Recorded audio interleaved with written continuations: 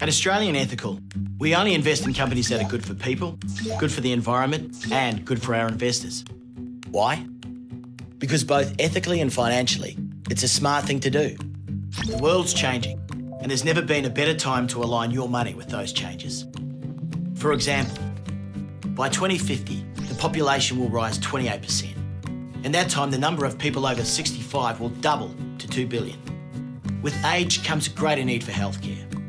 For some time, we've been investing heavily in innovative health technology companies, which are bringing well-being and happiness and delivering excellent returns to investors.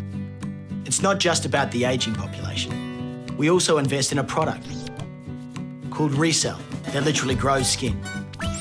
Using a piece of the patient's own healthy skin, it can grow 1 to 2 million new cells, healing wounds with almost no scarring. Thousands are already being treated, and the benefits to burn, scar and ulcer patients are enormous.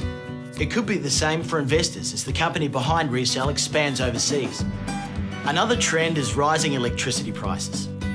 Companies involved with efficient energy use, like lighting, are good for the world and can provide strong returns.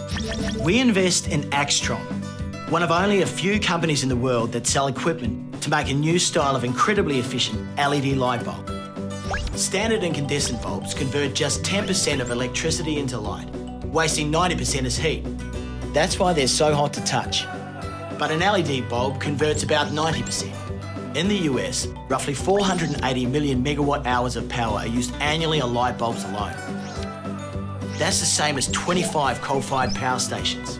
If they swap to LEDs, that'd drop to 2.5. Not bad. Good for the world, good for investors, and good for the future.